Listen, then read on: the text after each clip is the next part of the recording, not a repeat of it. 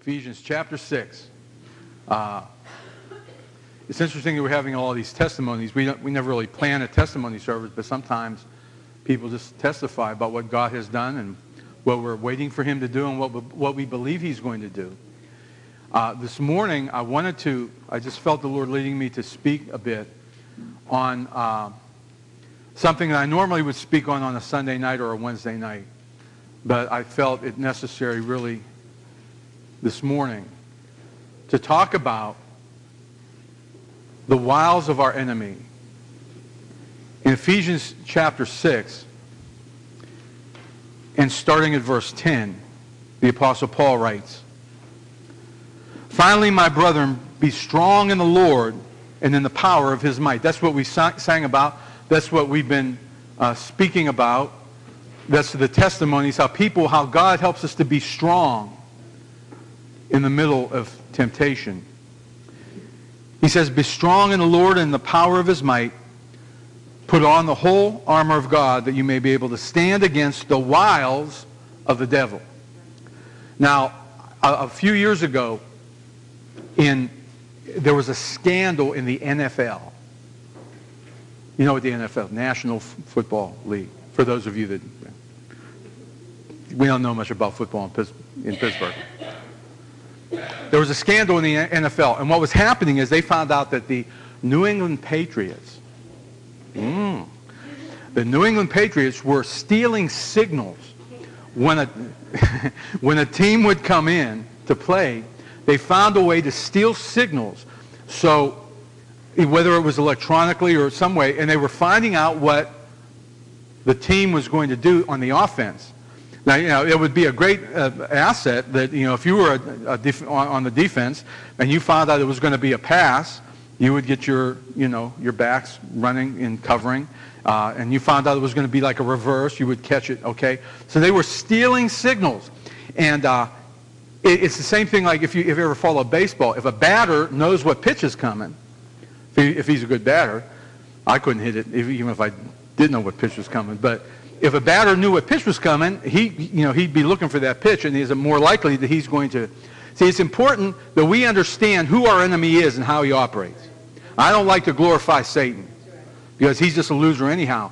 But we need to understand there's a lot of people that are like kind of brain dead as to the way the devil works, and we find ourselves getting caught up in all kinds of stuff because we don't know his approach. We don't know what his plans are.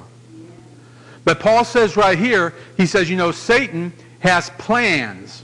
He doesn't just kind of come on and try to trip people up, but he has plans for everybody. He has a plan for your life. That's not a good one. If you're a non-believer, Satan tries to hinder you hearing the gospel. If he already has you, he wants to do anything he can to thwart you hearing the Word of God. If you're a believer, he can't take you out of God's hand. He can't rob you of your salvation. But what he tries to do, he tries to get you to nullify your testimony if you're a believer. And how he does it, you see, I've said this, and it's an important thought, that we as human beings, we respond to spiritual influence, spiritual stimuli, okay? Animals don't do that. They don't have a spirit. Animals are instinctive. If you have a dog or a cat, they act, certain ways because that's their instinct. If you have a dog, he thinks you're the greatest thing in the world because you feed him and you're the big dog in the house, okay? If you give him to somebody else, he'll think that they're the greatest thing in the world. They can't choose to love or to hate. They don't have that ability. They do have affection and so forth, but they can't make that choice. But we as human beings, we choose who we love, who we don't like, who we hate.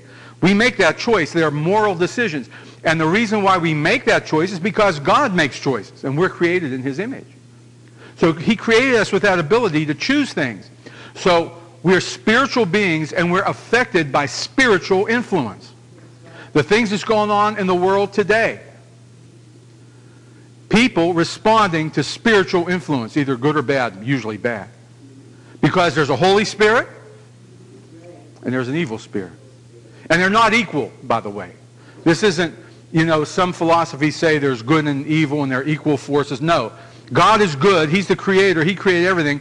Evil is the absence of good. And God is greater than evil. You know, I'm going to say something, and you're going to think I'm really stupid. You probably think that anyway, so that's all right. But all this stuff in the city of Pittsburgh, I've been living here for 57 years. Well, I don't remember all that because when I was real young, I don't remember anything. But in the last week or so, there was like 7 shootings in 6 days, 5 fatalities in 5 days. We're getting this flooding. I've never heard of that before. I've never heard of that flooding before at Washington Boulevard. I've been living here all this. I've driven up and down there a million times. People flooding and people getting killed. So what's going on? You know what I think's going on? You're going to think I'm stupid. I'll tell you what's going on. Batman.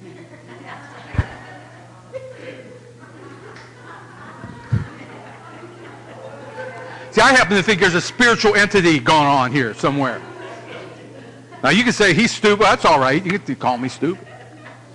There's some spiritual stuff going on here in this city because of the dark night. Everybody's standing in line to go down the stage. They want to be extras in the dark night. It's just my opinion. Okay.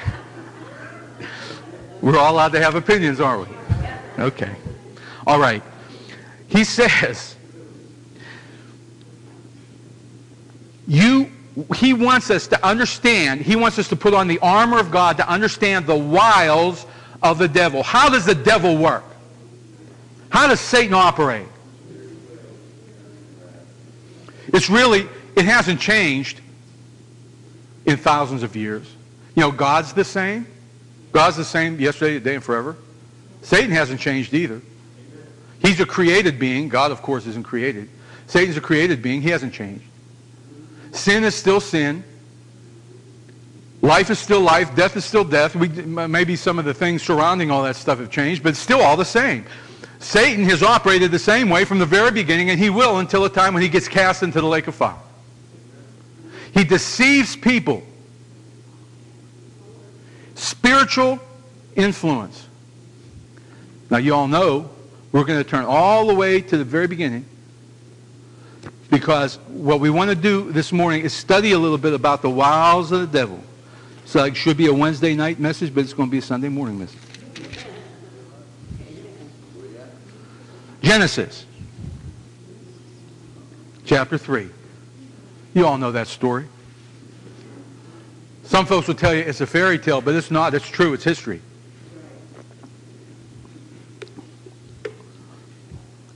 We've been watching the last few Wednesday nights. We've been watching a video series about Wide is the Gate, and they talked about evolution. Evolution is nothing but Hinduism with a scientific name to it. That's all it is. It's not science. They want to make you think it's science. It's not. Genesis chapter 3 and verse 1. Now the serpent, who's the serpent? He's the devil. You know the word devil means adversary. He is not our friend. Before I was saved, I used to think the devil was my friend. Let me have a good time. He's not our friend. It says, now the serpent was more subtle than any beast of the field which the Lord God had made. And we're going to read here, we're going to see the plan of how he operates from the beginning until now, until the time he's cast into the lake of fire. He said to the woman, he didn't go to the man. He didn't go to Adam. God gave the command to Adam. You know, when God created Adam and Eve, he gave them one commandment. And that commandment was, you can have everything in this garden is yours except this one tree I'm reserving for myself. It's the tree of the knowledge of good and evil. We don't know what kind of fruit was on it. It was an apple. We don't know. It doesn't matter. It's what God had reserved for himself, specifically for himself. The only commandment. And what that commandment was, what a commandment is, it's a test of our love. Jesus said, if you love me, keep my commandments. So God gave one commandment to Adam and Eve that they might prove their love for him by keeping that commandment. Plain and simple.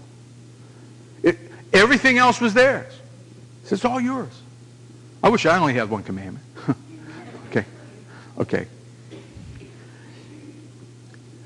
The serpent came to Eve. He didn't go to Adam. Because, see, God gave the commandment to Adam, and Adam was supposed to convey that to his wife, and he did, but obviously not in a way that was effective. The serpent said to Eve, "Has God said, you shall not eat of every tree in the garden?" He began his assault by questioning what God has said. He hasn't changed. It's still the same. You can find, you know what, if you got kids that want to go into ministry, don't send them to seminary. Because you know what they teach them in most seminaries now? They teach them, they'll say, well, this is good folklore, it's good, but it's not, you can't really depend on it. They start believing that God's Word is God's Word. They make it out to be something else. They say, oh, the Gospels, they're okay, but you really can't trust them because they've been rewritten and they've been retranslated, and well, the one copied off the other, and they come up with all these theories and everything, and it's not really God's Word. You can't really believe the prophets because they prophesied things that happened after they died, so they must have been written by 2 or 3 or 4 different people. And they question, they say, did God really say? God didn't say that. The first thing they'll do is plant a seed of doubt in your mind is what this Word says. This morning we've heard testimonies about what God has done and what we're hoping for Him to do. And there's some people who will say, well, God didn't really do that. Just, it's medical science. I thank God for medical science. Still God that brings the healing. You can take all the medicine in the world and still die. It's still God that brings the healing. But there's some folks who write that off. I've known people who have received healings. And I mean miraculous healings in their bodies. And people will say, well, it's just when in remission. God didn't really say that. That's the way He begins. That's the way He still does it today. You can't trust this Word. You can't believe what this says. He said, did God really say that? And the woman said unto the serpent, we may eat of the fruit of the trees of the garden, but of the fruit of the tree which is in the midst of the garden, God said, you shall not eat of it, neither shall you touch it, lest you die. Well, God didn't really say anything about touching it, but essentially, she knew the commandment. Don't eat of the tree. Because if you do, you will die. You'll die. Plain and simple. Got everything else. Satan didn't come by and say, well, it was good that God gave you everything else. He focused on that one thing. The one thing that was taboo. The one thing that was forbidden. The one test of their love for God is what he focused on. And the serpent said unto the woman, you won't die.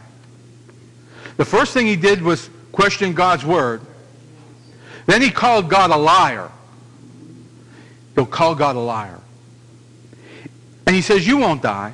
Verse 5. For God does know that in the day you eat thereof, then your eyes shall be opened, and you shall be as gods, knowing good and evil. Not only did he call him a liar, but he questioned his motive. God just doesn't want you to be, he doesn't want you to get to the place where he's at. So he gave you this commandment, but he really lied to you. He wants to keep you bound. He wants to keep you in bondage. That's a lie that's a lie people tell about God. That's a lie that people use to keep them away from learning about God. Well, I don't want to be told what. Nobody's going to tell me what to do. That's like a human mantra, I'm going to be my own destiny. I'm going to be my own God. The devil said, God's word isn't true. He lied to you. He's really afraid of you. He doesn't want you to achieve godhood, which is the teaching of almost every other religion other than Christianity. You're your own God. You're in control.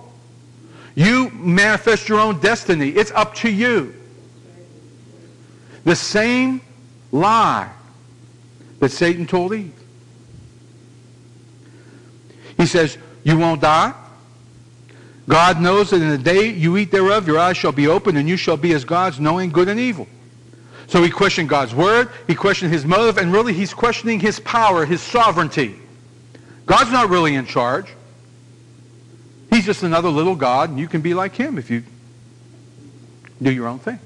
So, when the woman saw, in verse 6, that the tree was good for food, and it was pleasant to the eyes, and a tree to be desired to make one wise, she took of the fruit thereof and did eat, and gave also unto her husband. And when I read this story, we're not told everything, but I'm wondering, where was Adam when this serpent was talking to Eve? Where was he? See, I watching a football game? I don't know. They didn't have that stuff back then. Yeah, he had ESPN on it. Where was he? Was he standing there? Was he just letting this go on? Did he intervene? What? We're not told. But I know one thing, if he wasn't there, he should have been. And if he was there, he should have been saying, "Get thee behind me, Satan." That's what Jesus said when Satan tried to tempt him. But the woman took, and she ate of the fruit thereof, and did eat, and she gave to her husband with her, and he did eat. Notice how Satan, notice where he started. He didn't start with Adam, but he started with a wife. You know. There's an old song that says, "I'm a fool for a pretty face." I don't know if you ever heard that song or not. I'm not going to sing it. Adam succumbed to his wife.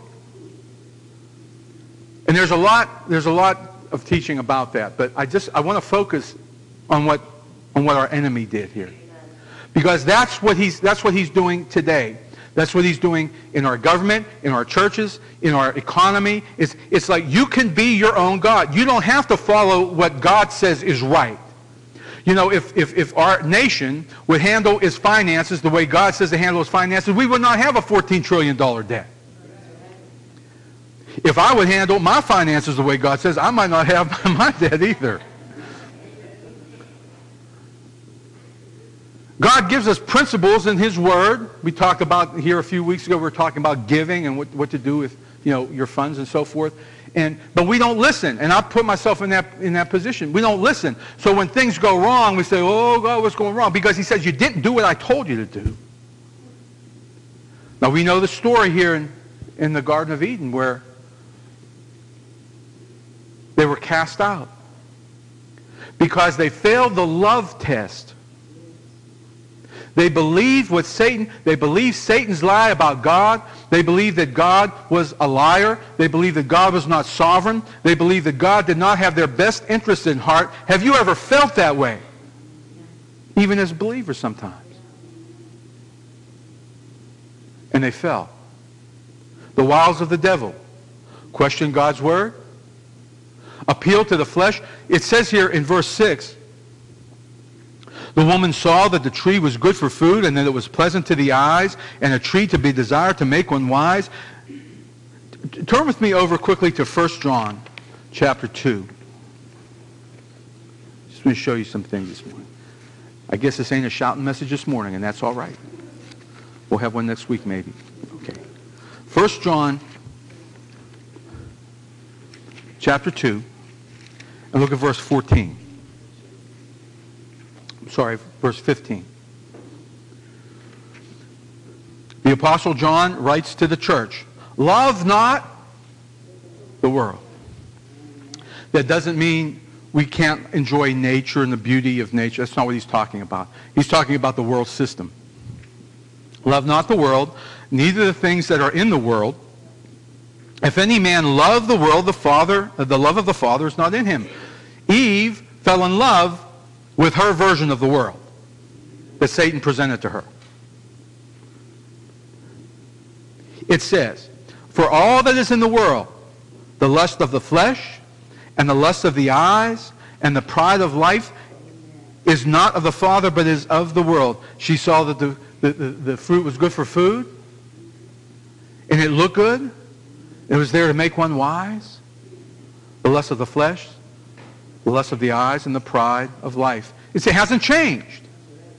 In the thousands of years between the Garden of Eden and John, and in the 2,000 years between John and now, it hasn't changed. It's the same. We're tempted. Satan tempts us with the things that appeal to our eyes, that appeal to our flesh, and the things that make us feel good about ourselves.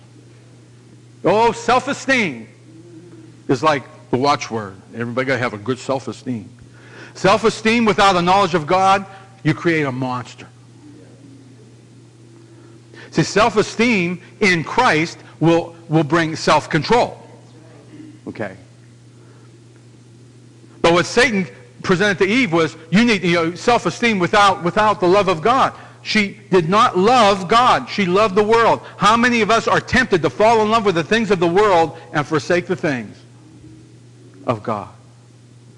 Because the things of God don't give us the instant gratification. The things of the world, lust of the flesh, lust of the eyes, pride of life, man, that's like a right now gratification. We like things right now. We're no different than they were back in Eve's day. We like things right now. Fill my stomach right now. I'm hungry right now. I'm set. I'm going to get high right now. On a mission. I sit on my front porch at 5:30 in the morning sometimes. I see people on a mission. Walking up and down Richmond Avenue. I'm telling you, I see it.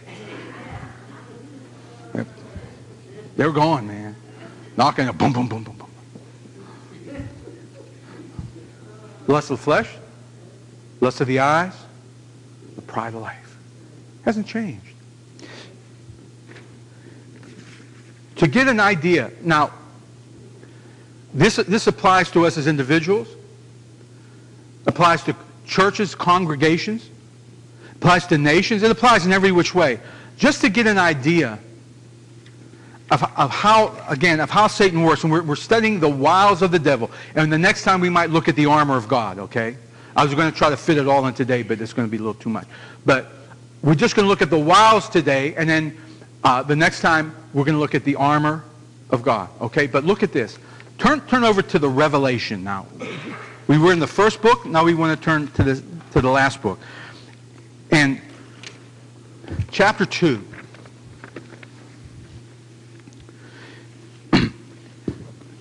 In chapters 2 and 3 of the book of Revelation,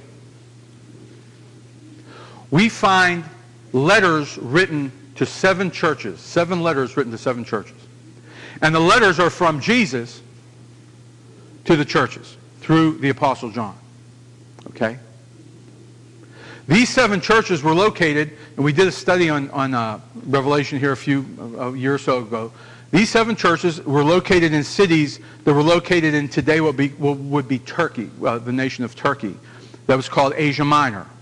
There were 7 of them. They were kind of near in proximity to each other. And there were 7 churches. And these churches represent, there's a lot of teaching about these, but these churches represent different kinds of churches. What you read here in these next 2 chapters, you'll see models of churches that are congregations that exist today.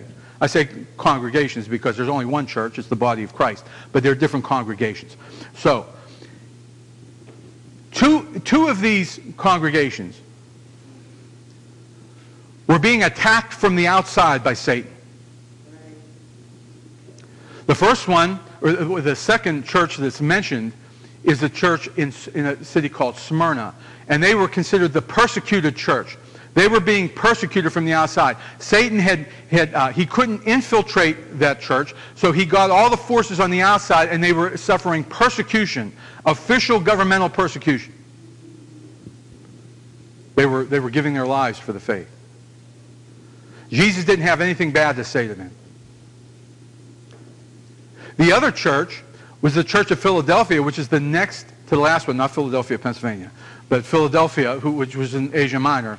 The next to the last church in the 7, they were the church that was considered the outcast church. And again, Jesus had nothing bad to say to them. Satan was attacking them from the outside, trying to make them feel like they were outcasts, trying to push them out. Okay. It's one thing, I could deal with Satan attacking me from the outside. But the other 5 churches tell us what happens when Satan comes on the inside. Do you know Satan sends folks to church? I've said it before, every church has a strife minister. Okay? Every church got somebody in it who's going to stir up trouble. Every congregation. Every church is subject, if they don't guard themselves. Paul talked about putting on the armor of God. If a congregation, the leadership of a congregation does not put on the armor of God, we become vulnerable to internal attacks. I can deal with attacks from the outside. If this nation begins, if we start to see official persecution in this nation, I could deal with that. We can deal with that. We pray for boldness. Pray for God's protection. But if we're not careful, Satan can come in. And these churches give us a little model of what Satan does when he comes in, when we let him in. Different ways he can tear apart and nullify the witness and the testimony of a congregation or an individual. Because that's what he wants to do with us. Remember I said that. For believers, Satan's goal is to nullify our testimony. Just empty words. In chapter 2, the Lord writes, unto the angel of the church at Ephesus. We just read the letter to the Ephesians. That was written many years before this was.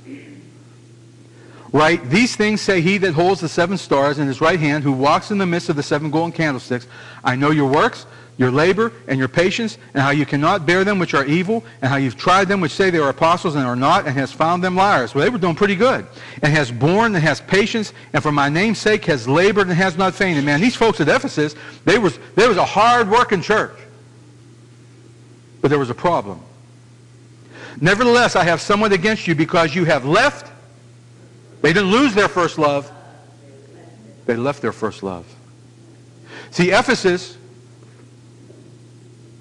was tempted to a works-related gospel.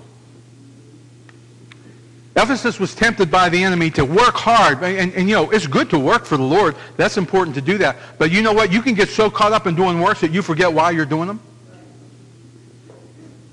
They left their first love. The next church was the church at Smyrna, and we talked about them. But the third church is listed here. Again, there's so much teaching about this, but is the church in Pergamos, verse 12 of chapter 2. And to the angel of the church in Pergamos write, these things say he which has the sharp sword with 2 edges, which is the word of God, symbolically. I know your works and where you dwell, even where Satan's seat is, and you hold fast my name, and you've not denied my faith, even in those days where Antipas was my faithful martyr, who was slain among you where Satan dwells. They were holding fast to God's word. They even had a person that gave their life for the faith. He says in verse 14, but I have a few things against you, because you have there them that hold the doctrine of Balaam, who taught Balak to cast a stumbling block to the children of Israel.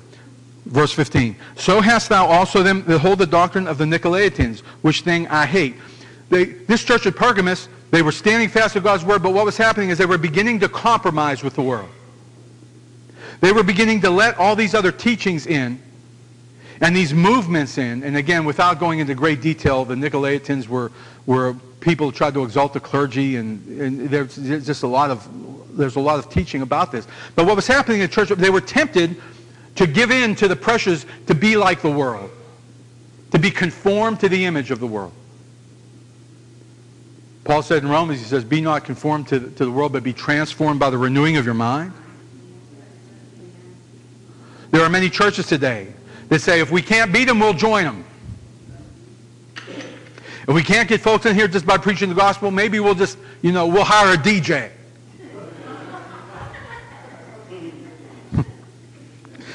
I don't want to. Okay. The next church was the church in Thyatira. Look at look at verse 18. And unto the angel of the church in Thyatira write, these things says the Son of God, who has the eyes like unto a flame of fire and his feet are like fine brass.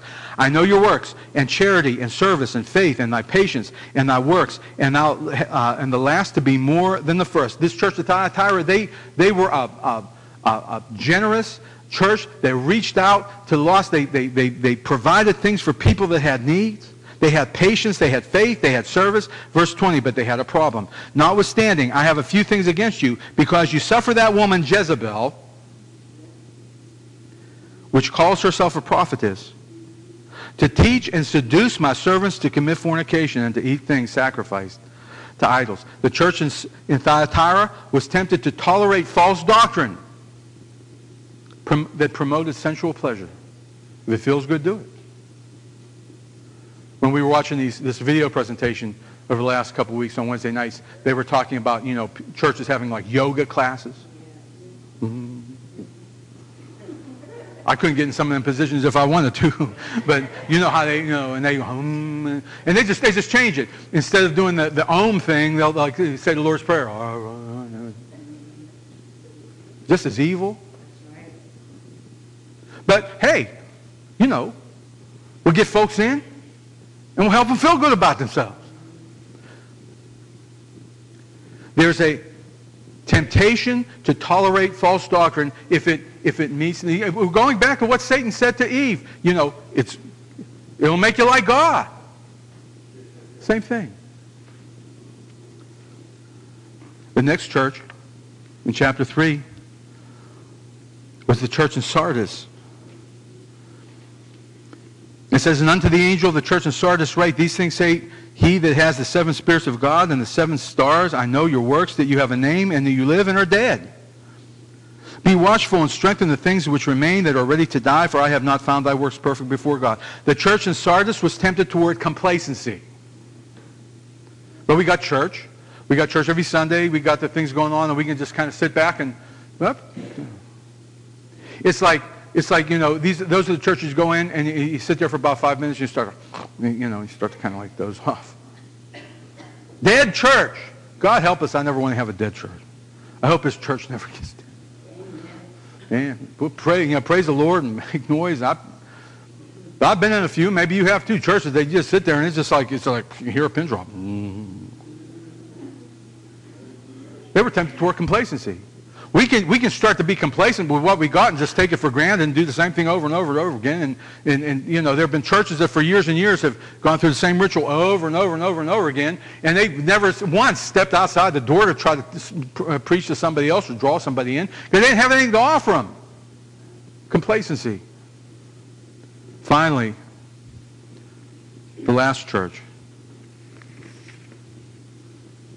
starting at verse 14. These are the wiles of the devil. This is what he does. To try to lull us to sleep, to try to get us into... And unto the angel of the church at Laodicea. Right. These things says the Amen, the faithful and the true witness of beginning of the creation of God. I know your works, that you're neither hot nor cold. I would that you were hot or cold. So then, because you are lukewarm and neither cold nor hot, I will spew you out of my mouth.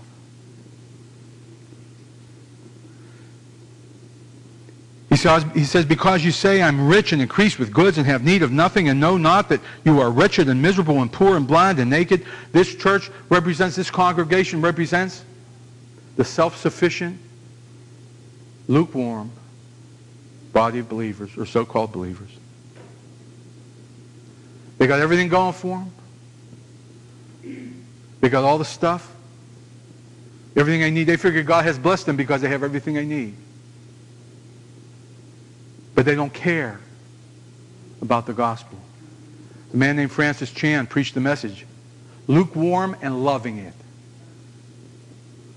I believe this is the time we're living in, where you got folks in churches, big churches, small churches, churches of all different kinds of persuasion, Church of God, Assembly of God, blah, blah, blah, all these different denominations. There are churches where people are sitting up in there with their feet kicked back and think, man, we got it all going. And don't give two hoots about anything that Jesus says. What did Satan say? God didn't really say. Well, we don't really, we can read the Word. We have daily, we got our daily bread and it's good. But, it's not really.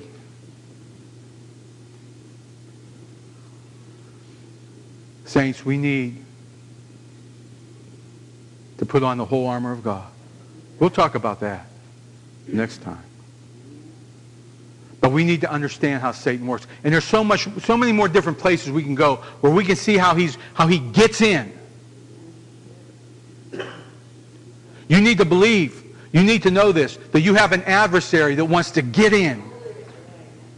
Wants to get into your life, wants to get into your family, wants to get into our church, wants to get into the government, wants to get, we need to understand so we can keep him from getting in. See, we have the authority over him in the name of Jesus. You don't have to take what he says. Adam could have said, "Get thee behind me, Satan." That's what Jesus said when he was tempted in the wilderness. Satan came along and said, "Make these stones bread." He was fasting for 40 days. And Satan came and said, "Well, you're hungry, Jesus. Go ahead and have something to eat." Jesus said, "Man doesn't live by bread alone, but by every word of God." He quoted God's word. Satan came to him and said, "Hey, Jesus, go jump off the top of that temple and let the angels come down and pick you up." And Satan even quoted scripture to him, too. He said, the angels will come and pick you up, and you're going to show everybody what a great God you are. You're like, the Dark Knight here. And Jesus said, "No, I'm not going to test. You don't test God." He used God's word. Then Satan said to him, "Hey, Jesus, look," he took him to a big high mountain. He said, "Look at all the kingdoms of the world. When Adam sinned, he gave them to me. When Adam sinned, he turned over the sovereignty that was originally his. In the garden, over all the things, he turned it over." And Satan said, "Look, Jesus, I'll give them all to you. You don't have to go to the cross. Just worship me. It'll be all yours." And Jesus said, "Get thee behind me." Believers need to start saying, "Get thee behind me, Satan." When they come, listen. When he comes and whispers in your ear, "You're crazy. You're going to lose your mind." We need to say, "Get thee behind me, Satan." When he comes and he says, "You're going to lose your house," we need to say, "Get thee behind me, Satan." When he comes and he says, "You're going to lose your job, you're going to lose your family," we need to say, "Get thee behind me, Satan." For God's word says, he will never leave me or forsake me. And God's word says, I've never seen the righteous forsaken or a seed begging for bread. God's word says he will supply all my needs according to his riches and glory. Satan, get thee behind me in the name of Jesus. That's our weapon. You need to know where he's coming from. See, God wants to give you the signals. Like the Patriots used to steal. He wants to let you know where he's coming from. He got a whole word full here. Grab a hold of this morning. We're going to pray. That you might be able to stand against the wiles of the devil. You've heard that say, a lot of you guys heard me say this a million times. They used to say, "Oh, God loves you and has a wonderful plan for your life." Satan hates you and has a horrible plan for your life. But you don't have to buy into it if you're covered with the blood of Jesus Christ. Claim your family. Our sister Lori's talking about claiming your healing. Claim your family. Claim your children that are wayward. Claim those that you've been praying for. Don't give up praying for them.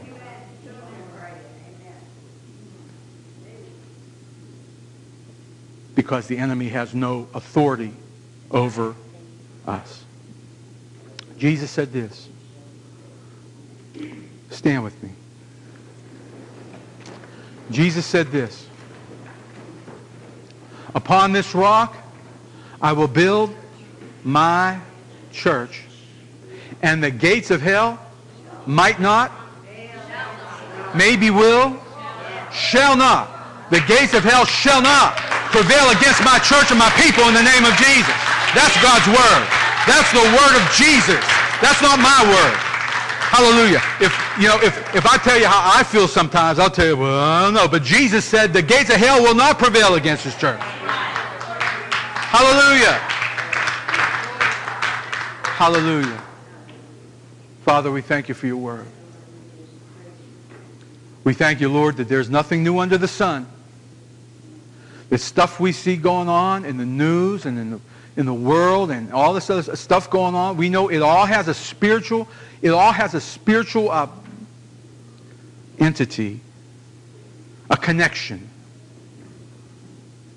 Father, the devil can't make us do anything, But so often, Lord, we listen to his voice. He comes just like he did with Eve, and he says, oh, God didn't really mean that. He didn't really say that. Father, we need to be familiar with what your word says, and we need to stand on your word. Because it's the same yesterday, today, and forever. It will never change. Father, my prayer is for everybody within the sound of my voice. I look out and I believe that most of these folks are saved.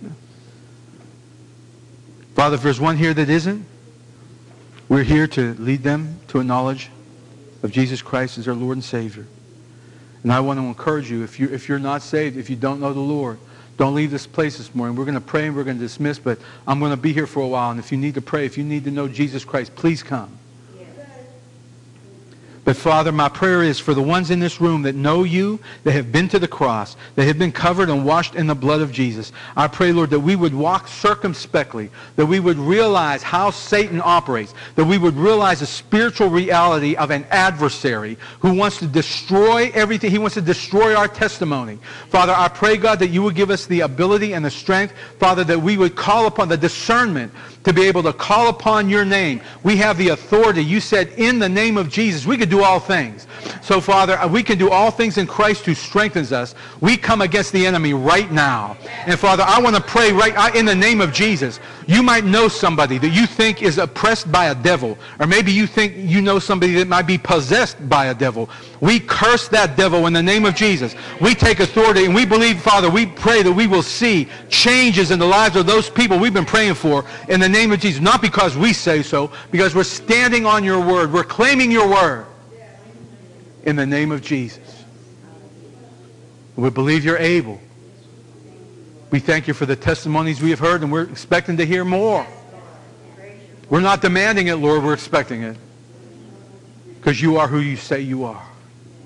In the name of Jesus Christ, our Lord and Savior, our great and mighty God. My hope is built on nothing less than Jesus' blood and righteousness. Close.